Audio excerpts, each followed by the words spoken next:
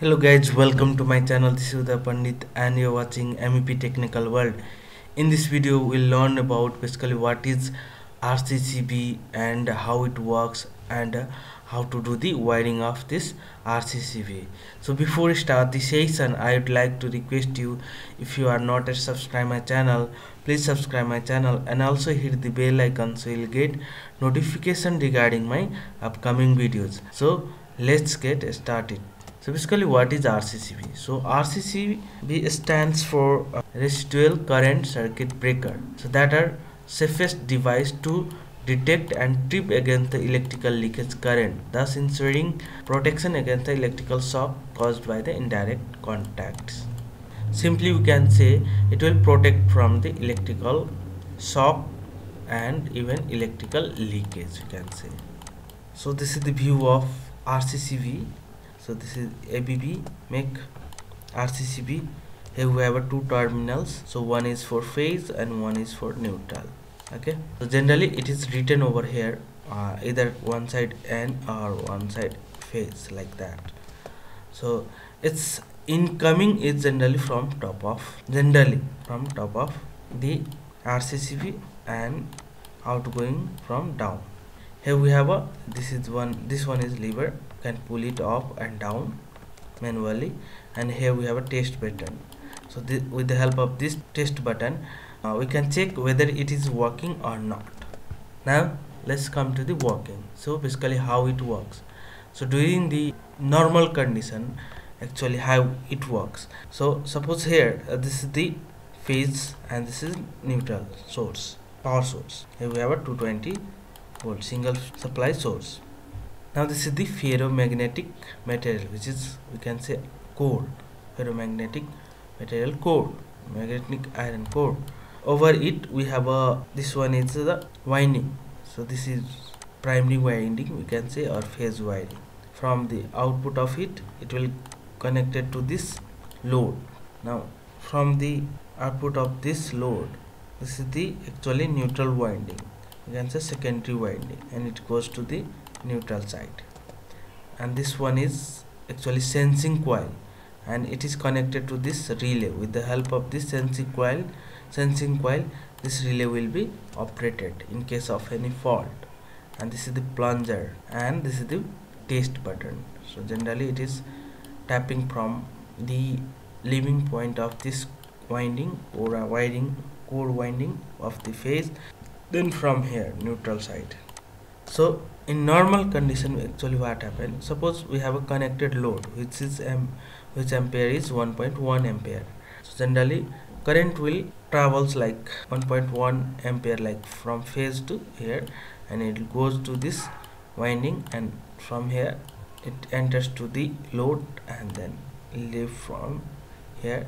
Similar amount of current also pass through this neutral winding, or we can say secondary winding, and it goes back to the neutral source. So in normal condition, generally our current is same in phase and neutral side. At this condition, at this winding, it will produce the flux, electromagnetic flux, suppose this much, and here also, because current is same, so same amount of flux will be created from both sides, but direction of phase and neutral flux is just opposite to each other. That's why it will cancel to each other, hence no EMF will induce in this coil, sensing coil.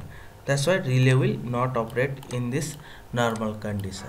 Okay, now come to the leakage condition. Suppose here someone get touched with this phase wire. So at that condition what happened, suppose 1.1 ampere current is flowing through this winding, then over here towards the load, when someone touches the phase wire, suddenly suppose 0.1 ampere is leakaging through this body, human body. So at that condition what happened, now from the neutral side current will be deducted, because 0.1 current is diverting through this body towards the earth. That's why now current, leaving current is how much, 1 ampere only. Now here the phase and neutral current is imbalance, difference. That's why what happened, the flux, amount of flux will generated in phase winding and neutral winding is different.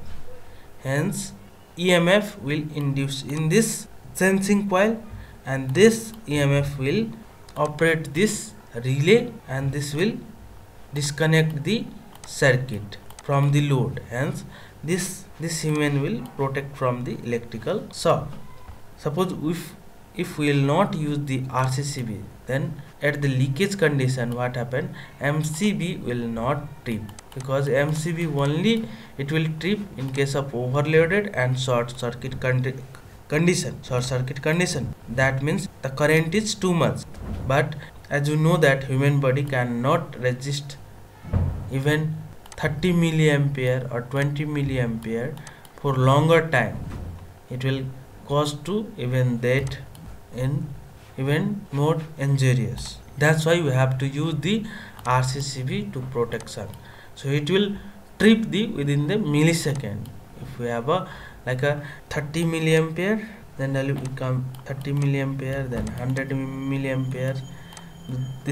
This comes in in this rating, and this is test button.